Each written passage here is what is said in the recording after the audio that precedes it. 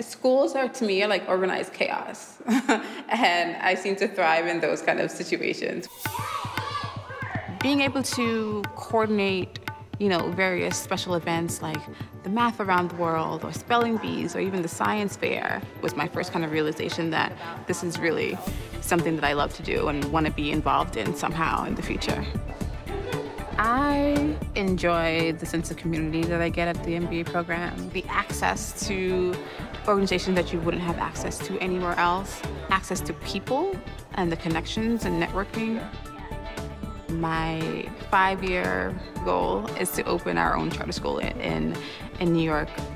Education is more than the classroom. There's all these pieces that have to be organized and done to make that schoolhouse run efficiently. And whether that's budgeting or funding, that skill set is needed in education.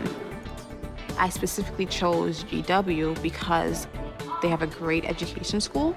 So you're able to kind of create your own MBA. In one of my entrepreneurship classes, we had to put together a business plan. So I used my future charter school for that project.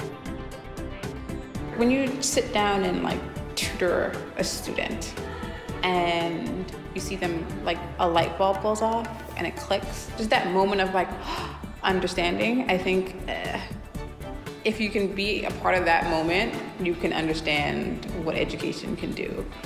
It just kind of warms your heart, really.